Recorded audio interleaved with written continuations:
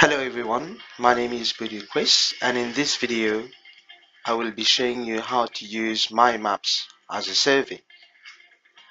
On the last survey form we sent to the surveys, we did have the responses back, which is in here. You can access all the responses.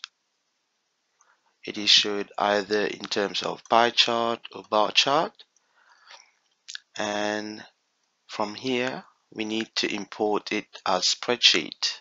You can view it in terms of spreadsheet.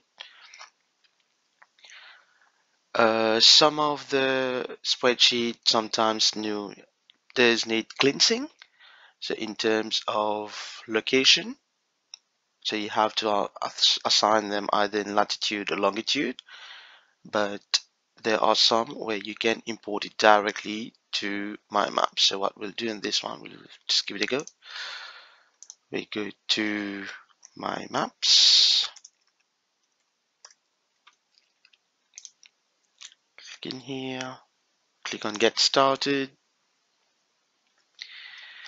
and you can create a new mind map.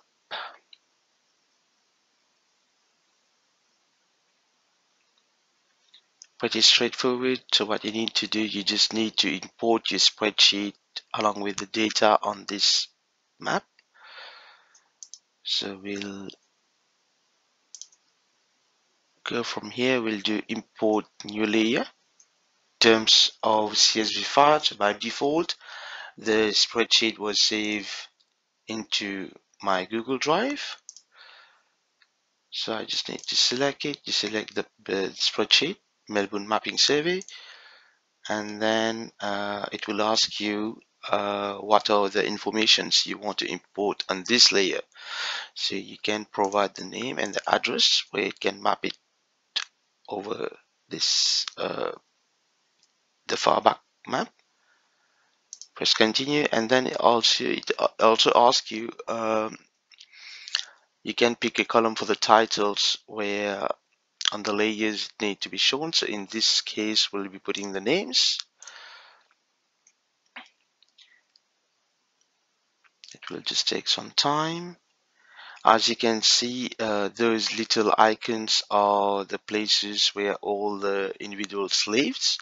So what we can do from here, we can just we can customize, or we can pick a color for each and every one.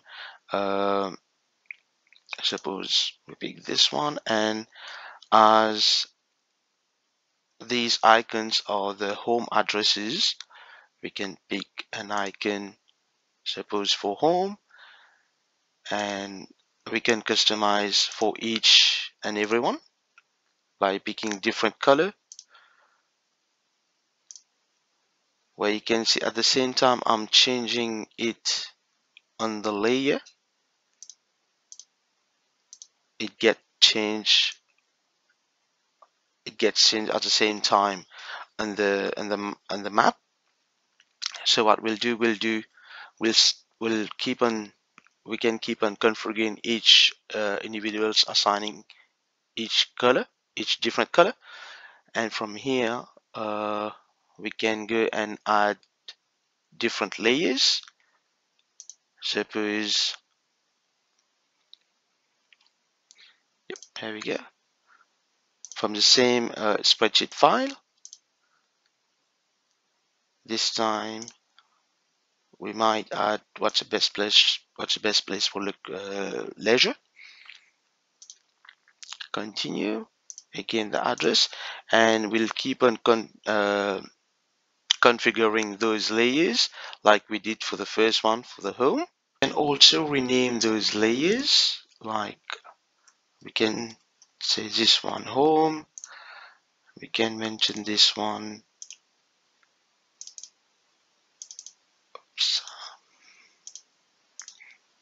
rename this layer favorite place or restaurant.